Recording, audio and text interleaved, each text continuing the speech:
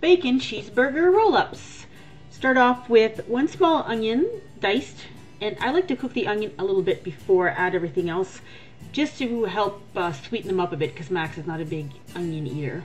To this, you're going to add 4 slices of chopped up bacon and 1 pound of hamburger. And you're going to cook this together until the hamburger is cooked. Then you're going to drain off the fat.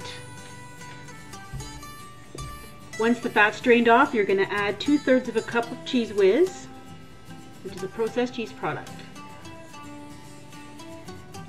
And once that's all melted and blended in, you're going to put this aside and let it cool for 10 to 15 minutes. Here's my new Silpat. Thank you, Beth. Take out a package of refrigerated crescent rolls, and I recommend you get the jumbo kind. If you can get the big ones, the biggest crescent roll package you can find. And you'll see why in a minute. Then unroll them, put them side by side, and then you're going to try to seal up all the little seams as well as you can.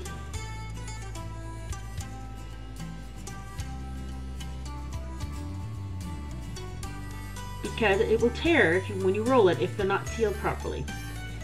And I was just measuring it there. It said that it should be 14 by 7 inches, and this one was a little bit on the small side. Then you spread the cooled mixture over top.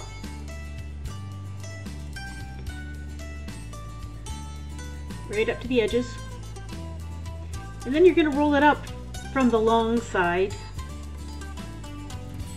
Now, I had a really hard time rolling this up. The mixture wasn't quite cool enough, I guess. The only way to really do this is if the mixture was very, very cool, because the crescent rolls began to soften immediately, and as soon as you tried to turn it, it was ripping like crazy. So this was a bit of a pain in the neck to roll this up, because all the seams that I'd sealed up started coming apart.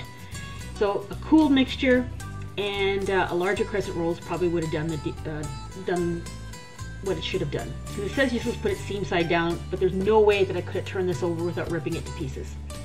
Then you're supposed to bake it at 400 degrees for 20 to 25 minutes until it's golden brown. So I did. I baked it at 400 until it was golden brown. And the exterior of it was cooked quite nicely, but what I found was that the dough that was curled inside there when you roll it up was kind of mushy and uncooked. It still tasted okay, but I think maybe baking it at, say, 350 to 375 for a little bit longer would give it the filling a chance to heat enough to cook the dough that's inside there.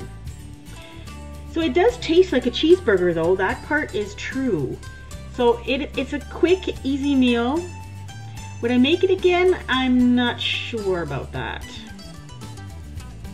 There you go.